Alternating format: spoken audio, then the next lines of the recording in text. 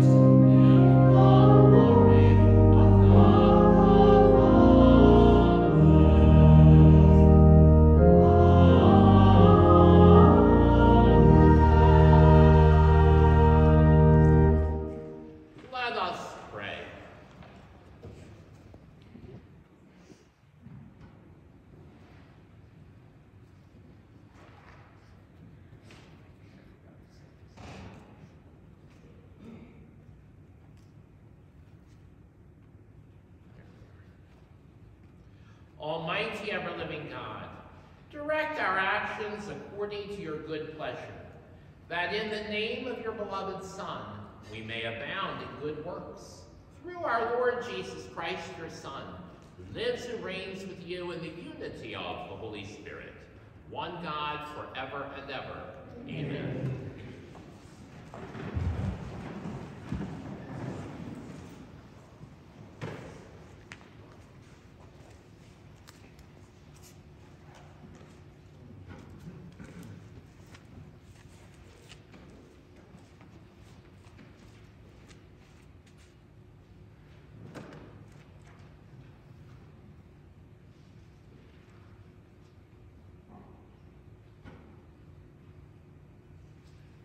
A reading from the book of Nehemiah.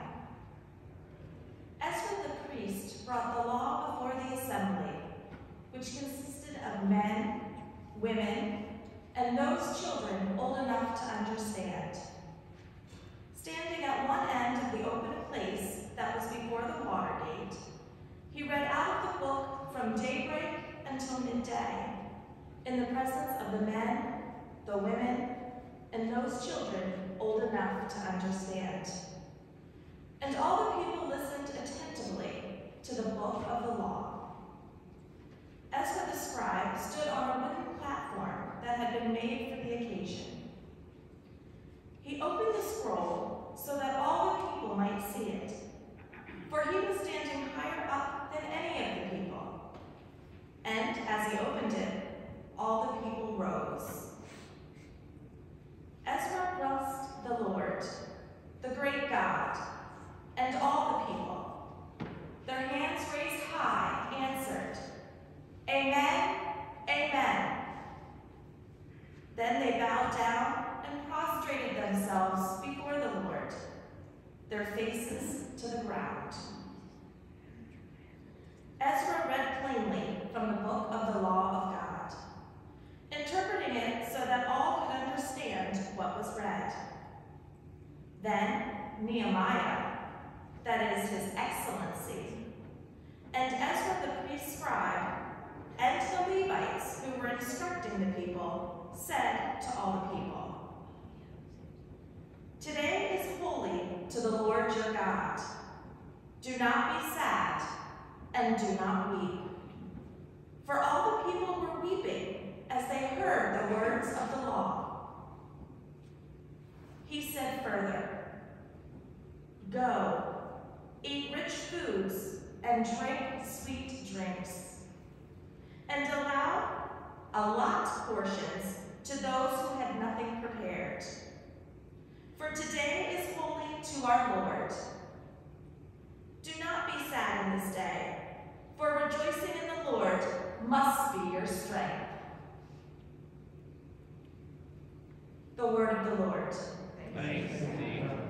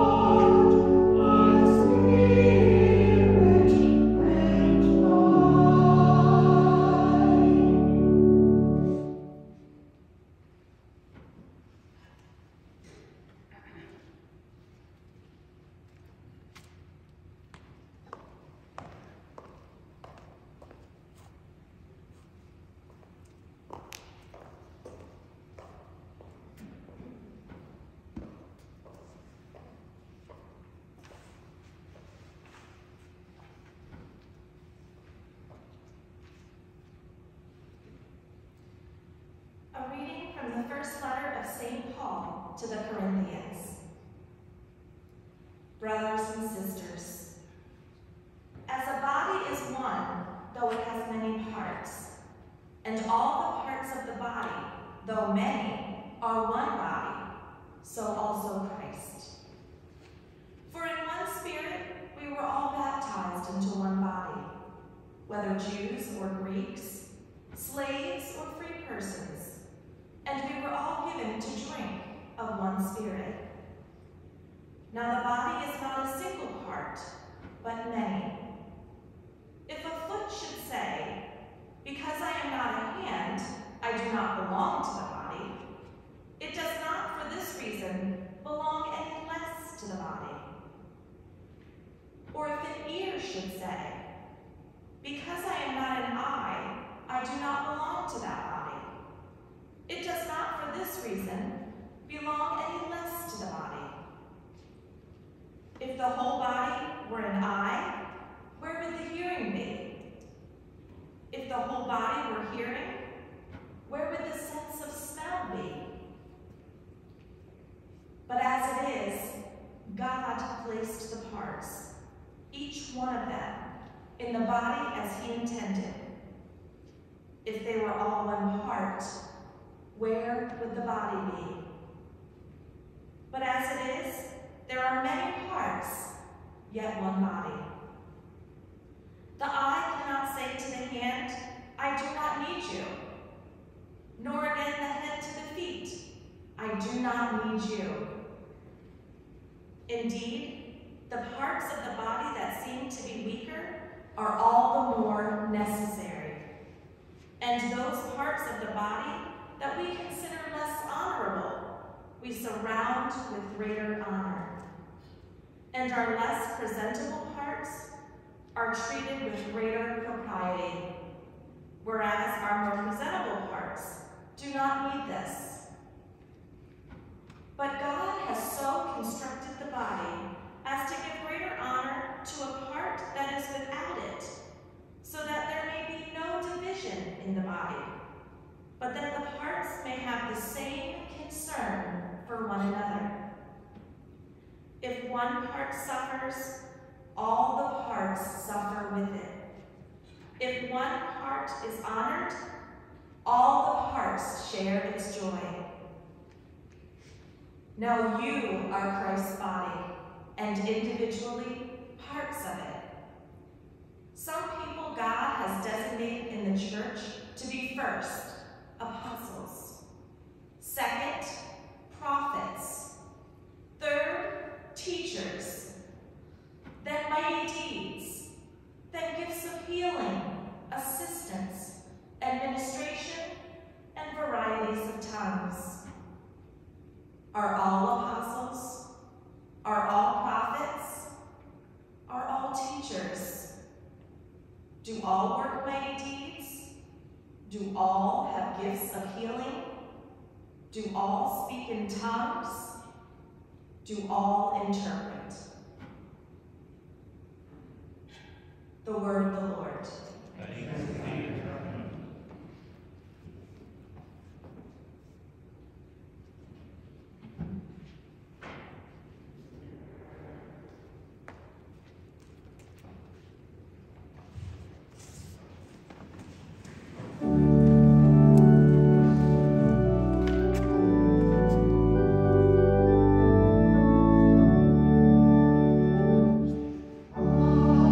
Alleluia, alleluia.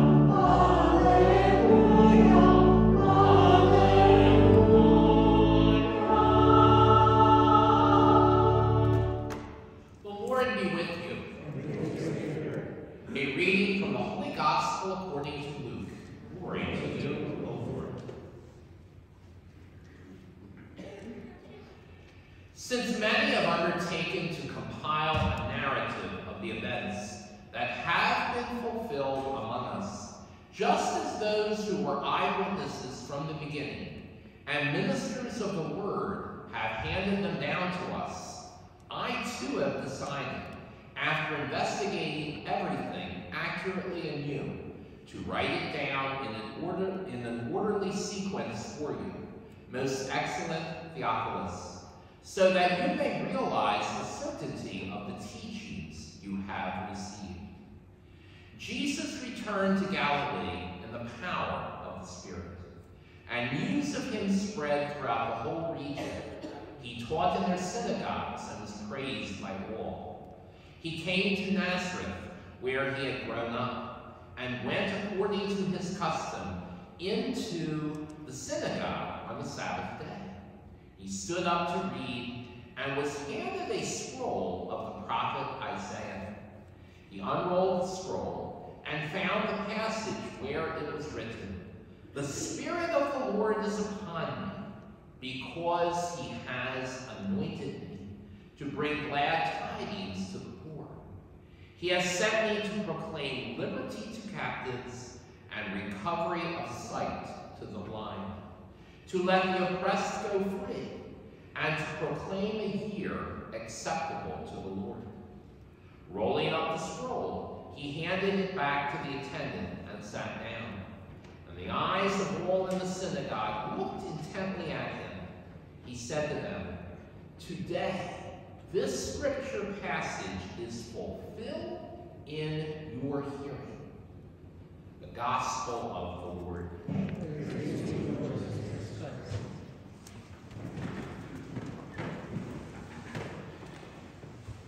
In our first reading today, that comes from chapter 8 of the Old Testament book of Nehemiah, we're given this instruction at the end of that first reading. Do not be saddened this day, for rejoicing in the Lord must be your strength. We hear that today is a day consecrated to the Lord our God. So because it's a day consecrated to God, we have reason to celebrate. Every day, as Christian people, should be consecrated to God. Every day is worthy of celebration. In these times, since Christ won eternal salvation for us through his cross, we always have reason to rejoice and to celebrate. After all, he has made us members of his body, and we have an important part, a role in fulfilling his complete plan of salvation that he has for the world, even though he has accomplished salvation through his cross and resurrection.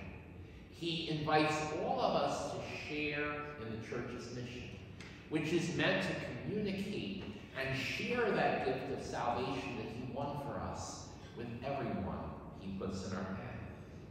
We are inheritors of the gift of salvation, and we are participants in his plan. We always have reason to rejoice and to celebrate. However, there are so many Christians in the world who are not joyful, who are not celebrating. There are many Christians who are sad, and they appear as if they have something that stifles their capacity to rejoice.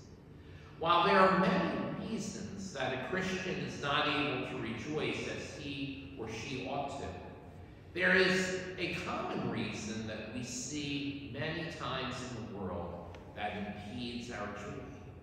And it's a condition that we really do have power to change. And what I'm talking about is our human guilt. While guilt can be a positive instrument that God uses to make us return to his ways after we've sinned, frequently we develop what I call an addiction to guilt, to unhealthy guilt. Sometimes we have the idea that we have sinned so gravely, or we've sinned so much, that were beyond God's forgiveness. Now that is foolish thinking. Jesus forgave the thief, the repentant thief on the cross in his last moments of life. If Judas Iscariot had confessed to Jesus what he had done and had sincerely repented, he would have been forgiven. There is no sin that we confess that can't be forgiven if we have true contrition and strive to avoid that sin in the future. He sent his Son to forgive all the sins of every person in the world, including those of you and me. Our God is indeed a God of mercy. Now, when we make a sincere confession, the priest tells us that our sins are forgiven, and they are indeed truly forgiven. This is the reason that Jesus appeared to his apostles the night after he rose from the dead, in order to breathe the Holy Spirit upon them and to give them the authority to forgive the sins of other people who would in the future confess sins to them. When he gave the apostles this authority for forgiving sin, the tradition of the church teaches us that he made it so that the successors of the apostles would have the same authority to forgive people of their sins. Jesus made the sacrament of reconciliation, or as we frequently call it, the sacrament of confession, in order to continue his ministry of mercy here on earth long after he ascended into heaven. Every priest, every bishop is a direct successor of the apostles, and the priests share in the bishop's ministry. And through the sacrament of holy orders, we receive the same authority that Jesus gave to his apostles that night. He said to them, whose sins you forgive are forgiven, whose sins you retain are retained. Now in today's gospel, Jesus read from the prophet Isaiah that God has anointed him in order to bring good news to the poor, in order to announce liberty to captives, healing of the blind, and to give liberty to the oppressed, and to proclaim a year that is acceptable to the Lord. In Spanish it says, a year of grace from the Lord. Through confession, we receive freedom. We receive liberation when we are captives. When we receive absolution of our sins through the sacrament of reconciliation through a priest, we are able to live freely, even if we were plagued with guilt before. We are able to put all that guilt in the trash can, and we should keep it there. There is no sin so grave that God cannot forgive. But we have to have resolution to avoid the sin in the future.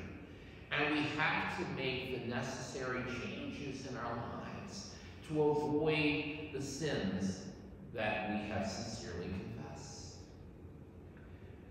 I want to lead towards the end of my homily by speaking about two sins that exist or are commonplace in our world today, that cause a great deal of pain and suffering to the world. They are sins that we need to pray would come to an end soon. And they are sins that, again, we can work to change. The first one that I'm talking about is division. We live in an incredibly divided world. And what did that second reading tell us? It's a continuation of the second reading from last week that I preached about, from 1 Corinthians chapter 12, where Paul talks to the Corinthians about the different charisms of the Holy Spirit, the ministry gifts of the Spirit, that equip us with Holy Spirit power to go out and minister to other people. And as Kathy read to us tonight, the different gifts, not everybody gets the same gifts. And the gifts are meant to be used so that we operate as a body, and that we operate as a unitive body, a body that loves one another, so that we can be effective witnesses of Jesus' love and mercy in a world that needs it more than ever. But when we're divided amongst ourselves, how can we truly live as the body of Christ? We see division because of politics. We see divisions because of all kinds of reasons. And unfortunately, we see division in the church. We see division among Catholics. And something else that I truly believe breaks Jesus' heart is the great division between all of the different denominations within the greater body of Christ. All of us have to discover the gifts that God wants us to have so that the church can function at its maximum capacity. And as I mentioned last week, and I'm going to mention again, I have something called the Catholic Spiritual Gifts Inventory that I want to pass out to as many people so that we can collectively discern what our gifts are and discern how God is calling us to serve Him. But yet the body of Christ today is much weaker than it should be because there exists so many divisions among her members. It was never Jesus' plan that we have thousands, and I mean thousands. I've seen statistics saying that there are something like 40,000 different Christian denominations that exist today. Jesus founded one church upon the rock of Peter, and He wants that all of His believers live as true brothers and sisters in the unity of one church. It means that we have to pray, and also that we have to make efforts to know and love other Christians of different denominations so that we find what we have in common and that we pray and work together in order to bring Christ to this world, a world that needs Him more than ever. Whether it's to help the poor in our local community, whether it's to promote the respect and protection of life, whether it's to support things for the common good in our local area, if we Christians come together to do these things, we are going to fulfill so much more of God's will because there is indeed power in numbers. We are most weak when we work and pray completely separated.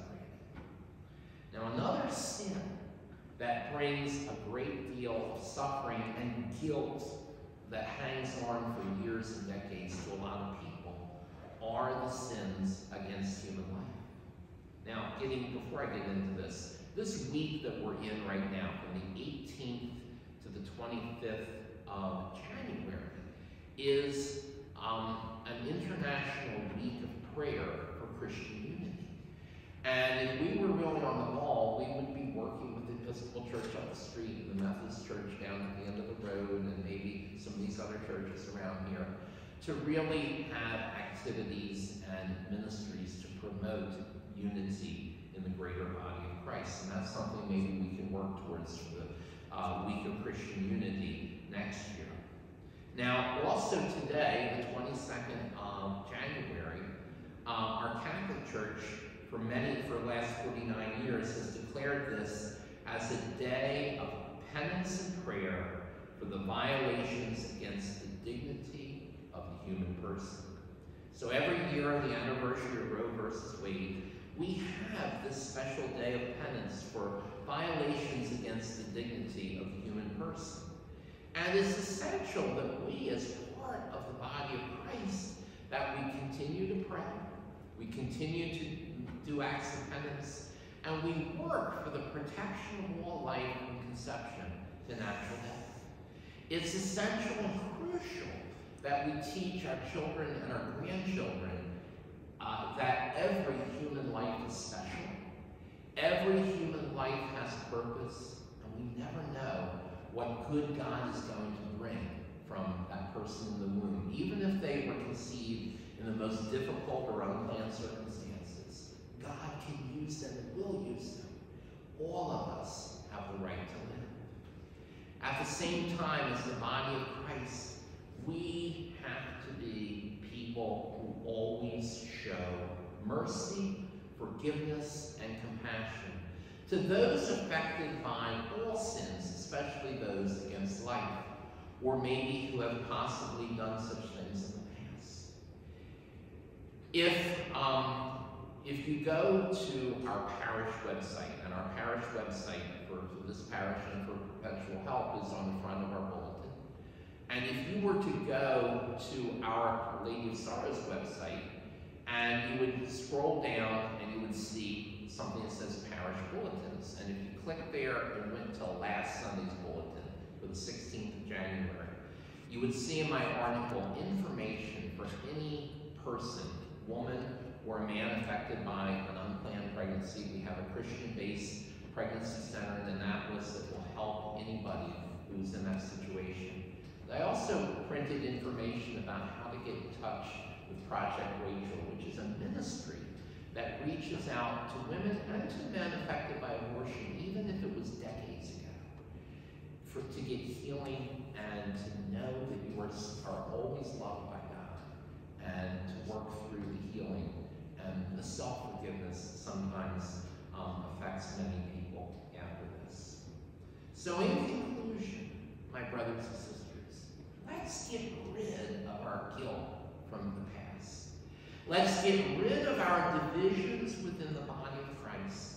And let's go to confession to get rid of our personal guilt. And let's do the work that we have to do to be healed from our past. Because Jesus doesn't want us to walk around sad. He wants us to rejoice, because rejoicing in Him must be our strength. God bless you and God bless you.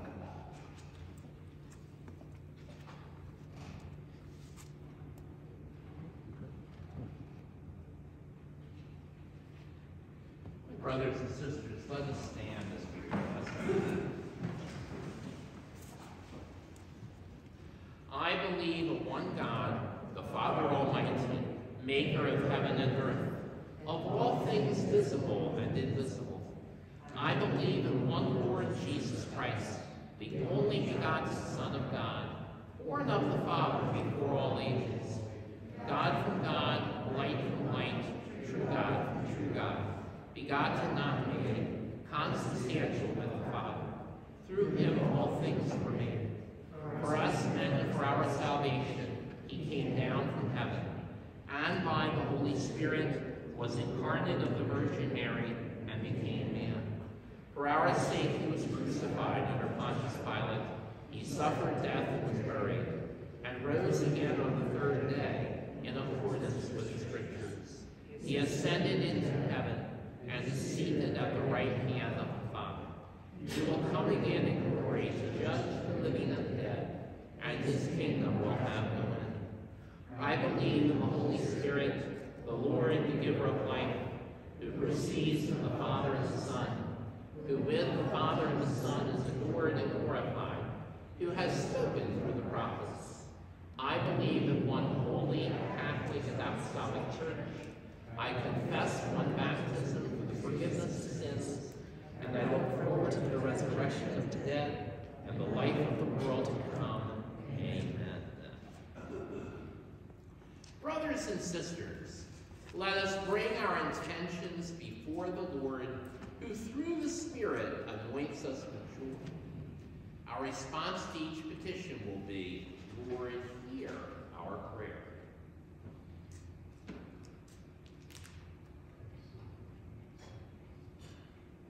That leaders of the Church will act as disciples of truth and justice for all people. In your mercy. Lord, hear our prayer. That prisoners and captives will find renewed spirit and liberty in the Lord. In your mercy. Lord, hear our prayer. That our parish community will work for the afflicted and bring the good news to the poor. in your mercy. Grant our prayer. That through the word of God, those who don't know Christ will be shown the joy of God's abundant blessings. In your mercy. Grant our prayer.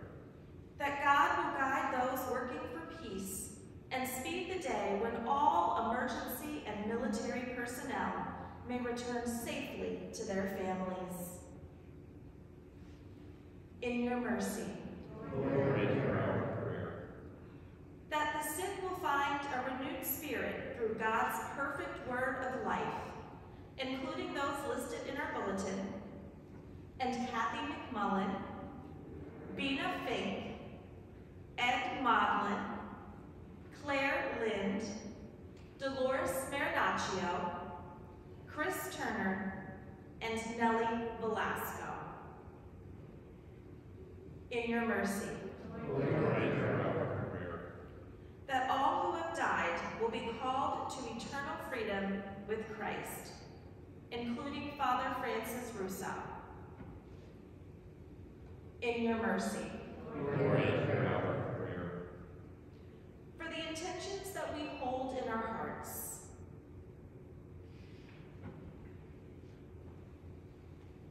and especially for Colonel Bill Cosgrove, for whom this Mass is offered. In your mercy. Grant our prayer. Lord Jesus, we lift up all of the sick mentioned. I also add Fred Witchak to this list, who's very sick today. I add my sister-in-law, Maureen Gray, and my mother, who's suffering some effects from a shot. And for all who are staying home and are not worshiping with us because of fear of COVID, we pray to the Lord. I also lift up that we pray for the respect and protection of all life from conception to natural death, and that we truly work for the greater unity of all Christians. We pray to the Lord. Loving Father, through your power we are anointed with the Holy Spirit. Hear our prayers and help us to bring new sight to the blind as we live your word in truth. We ask this through Christ our Lord. Amen. Please join in our offertory hymn, number 627 in the gather book. You Are Mine, number 627.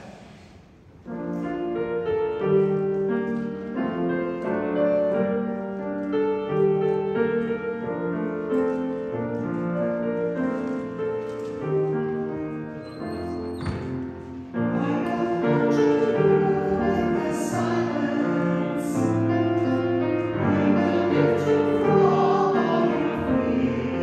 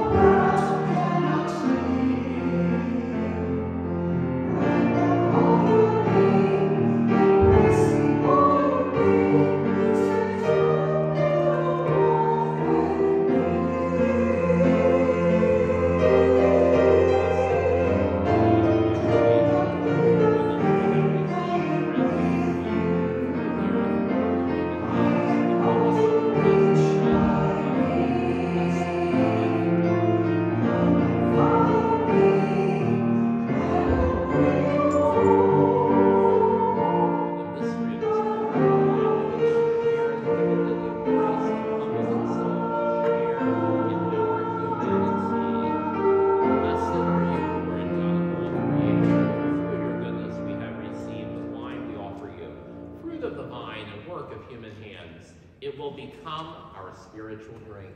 Blessed be God forever. With humble spirit and contrite heart, may we be accepted by you, O Lord, and may our sacrifice in your sight this day be pleasing to you, Lord God. Lord, wash me my iniquity, cleanse me of all my sin. Pray, brothers and sisters, that my sacrifice and yours may be acceptable to God, the Almighty Father. May the Lord sacrifice to hands, the praise and glory of his name, power and the knowledge of the church. Accept our offerings, O Lord, we pray, and in sanctifying them, grant that they may profit us for salvation. Through Christ our Lord, amen. The Lord be with you. And with your spirit. Lift up your hearts. Lift them unto the Lord. Let us give thanks to the Lord our God. It is right and just. It is truly right and just, our duty and our salvation, always and everywhere, to give you thanks, Father most holy, through your beloved Son, Jesus Christ, your word through whom you made all things, whom you sent as our Savior and Redeemer, incarnate by the Holy Spirit and born of the Virgin. Fulfilling your will and gaining for you a holy people, he stretched out his hands as he endured his passion, so as to break the bonds of death and manifest the resurrection. And so with the angels and all the saints, we declare your glory, as with one voice we acclaim.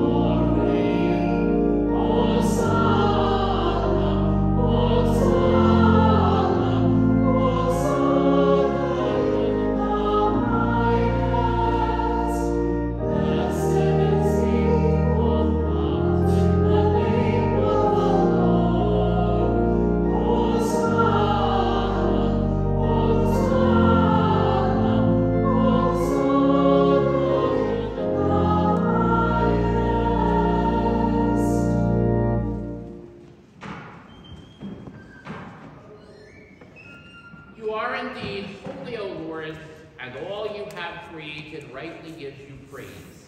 For through your Son, our Lord Jesus Christ, by the power and working of the Holy Spirit, you give life to all things and make them holy. And you never cease to gather a people to yourself, so that from the rising of the sun to its setting, a pure sacrifice may be offered to your name. Therefore, O Lord, we humbly implore you, by the same Spirit, graciously make holy these gifts we have brought to you for consecration, that they may become the body and blood of your Son, our Lord Jesus Christ, at whose command we celebrate these mysteries. For on the night he was betrayed, he himself took bread, and giving you thanks, he said the blessing, broke the bread, and gave it to his disciples, saying, "Take this, all of you, and eat of it. For this is my body, which will be given up for you."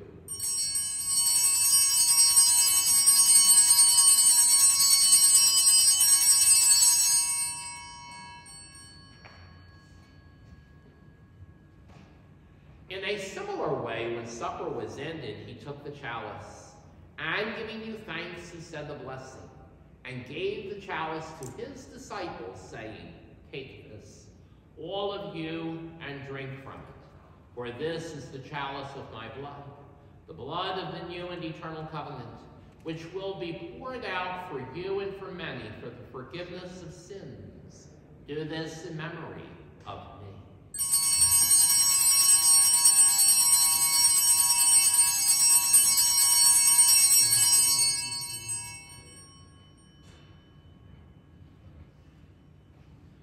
The mystery of faith.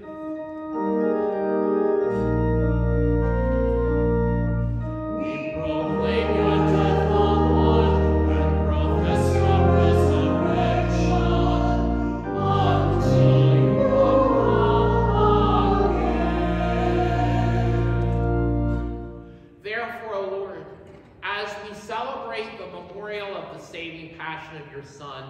his wondrous resurrection and ascension into heaven. And as we look forward to his second coming, we offer you in thanksgiving this holy and living sacrifice.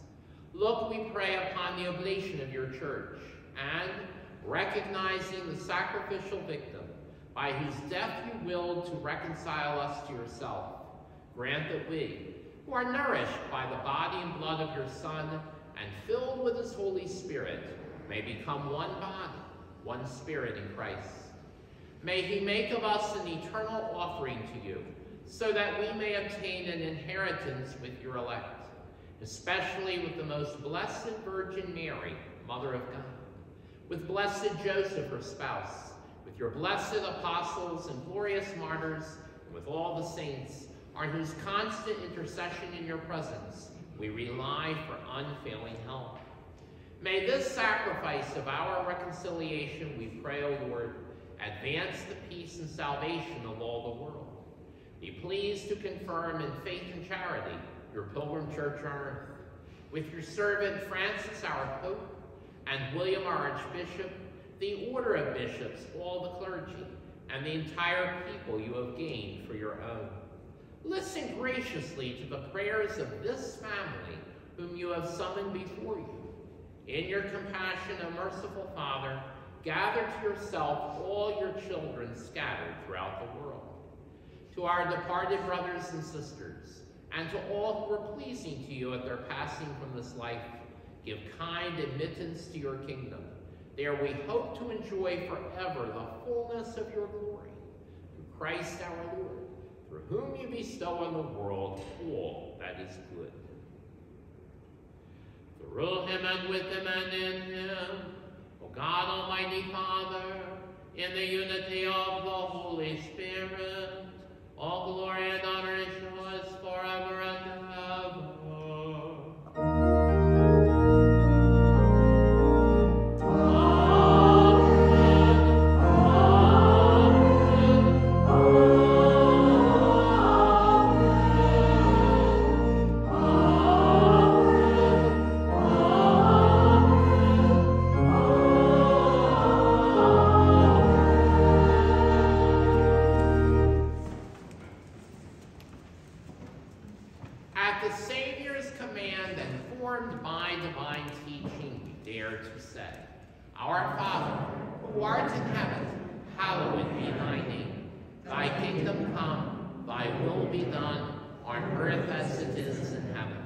Give us this day our daily bread, and forgive us our trespasses, as we forgive those who trespass against us. And lead us not into temptation, but deliver us from evil. Deliver us, Lord, we pray, from every evil.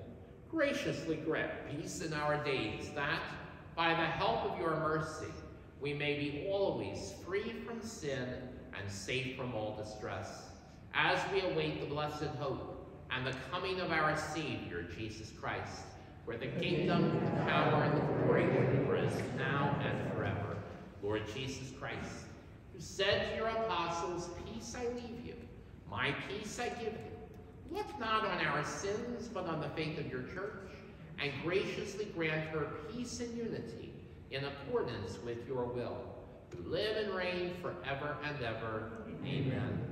Peace of the Lord be with you always. And let us offer each other a sign of Christ's peace.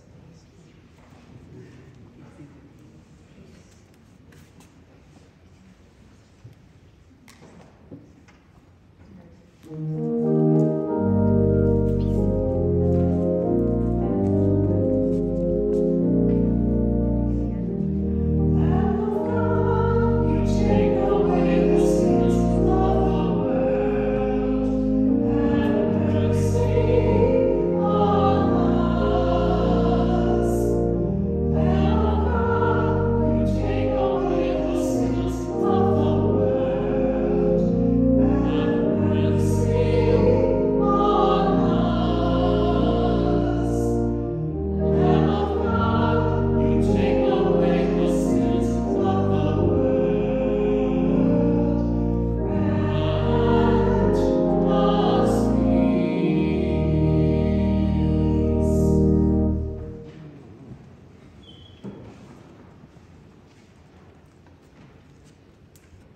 Behold the Lamb of God. Behold him who takes away the sins of the world. Blessed are those called to the supper of the Lamb. Lord, I am not worthy that you should enter under my roof, but only say the word and my soul shall be healed. In the body and blood of Christ, keep me safe.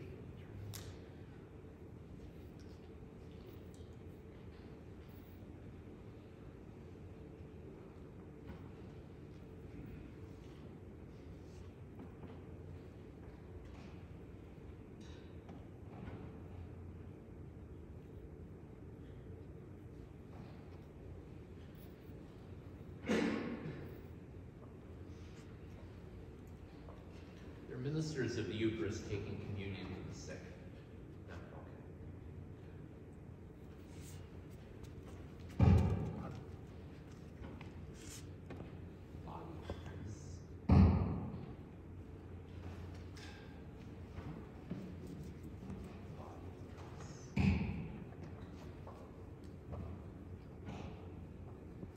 And those on this side, if you would please come to the middle of the church.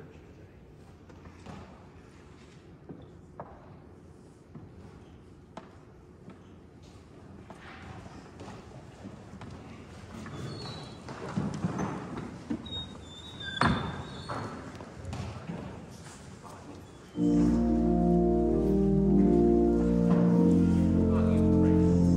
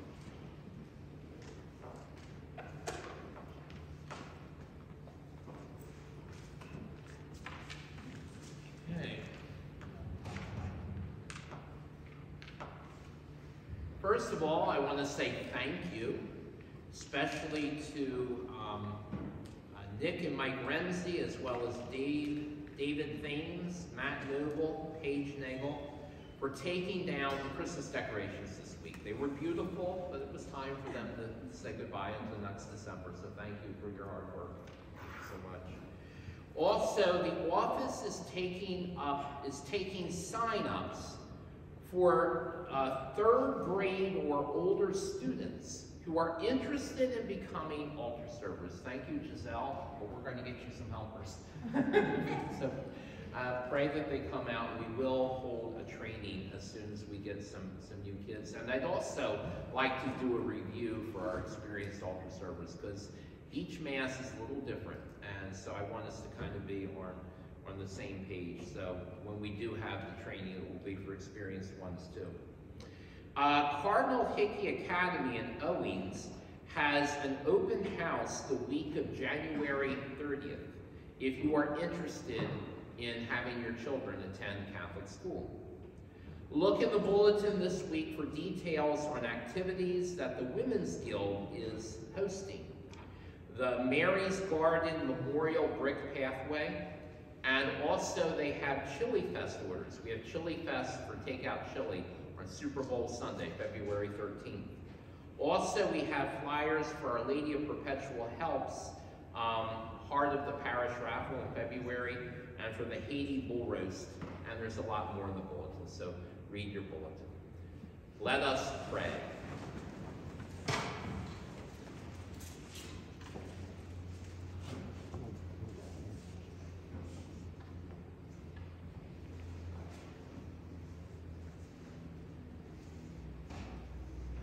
Grant, we pray, Almighty God, that receiving the grace by which you bring us to new life, we may always glory in your gift. Through Christ our Lord. Amen. The Lord be with you. And with your spirit. May Almighty God bless you, the Father, the Son, and the Holy Spirit. Amen. The Mass is ended. Let us go forth in peace, glorifying God with our lives. Thanks be to God. Our closing hymn today is for 523 in the Gather Book, All Creatures of Our God and King, number 523.